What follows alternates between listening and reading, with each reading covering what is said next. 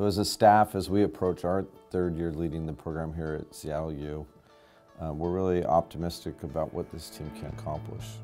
You know, 20 wins, 18 wins, what's it going to mean this year? Well, wins, they're going to be real hard to get just because particularly WAC road wins, are really, really hard to get. And then we scheduled really hard in the non-conference season. But I think we have a chance to be a really, really good team in March just because of our age, our experience. I think that our schedule allows us mainly to be ready for the WAC tournament, but also to be ready for the rigors of conference play.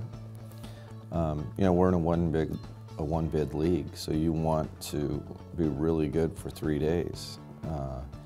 And so you want to have your team peaking at that time. And so putting your team up against real quality opponents will show you what they're strong at, what they're weak at.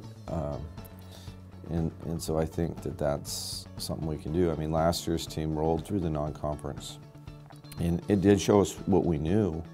It didn't really give us an opportunity, and maybe that's on me, to get into the depth of the team a little bit more because they were so young. But we kind of knew what it was and enjoyed a great non-conference. Whereas I think we can test our depth in the rigors of non-conference play this year. There's guys hungry to be on the court because some of them got on the court last year because of all the injuries that happened in the program, and they want to play and know it's going to be competitive for playing time, and I think that pushes the whole group forward.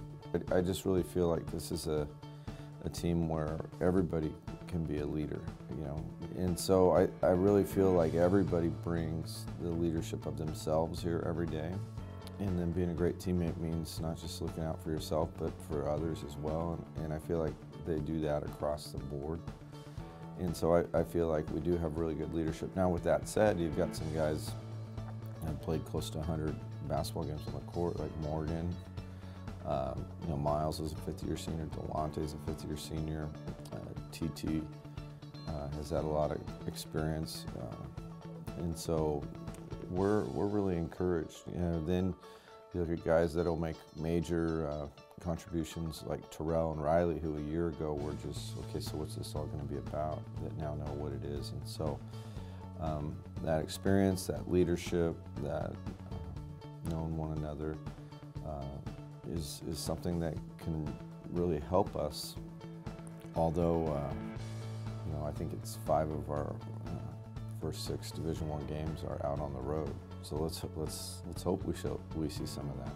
Yeah, well, last year we really kind of took a different direction and weren't shooting as many threes.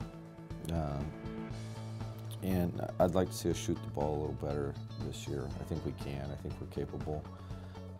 With that said, we've got some guys that are really good low post players. We have some guys that are really good off the drive. And so it's just making sure that we get really good balance. I just really want each one of these guys to just have an amazing season. And that doesn't just mean statistically and wins and losses, though I want that for them. But just that my players would be able to get out of this year just an ultimate team experience, to just really enjoy and love being a quality teammate. The joy and satisfaction of hard work together and realizing goals, and the bonds that can form. You know, every team is different, but just that at the end of the year, the guys are just like, man, that was a once in a lifetime experience. You know, that's what I'm really hoping for this year.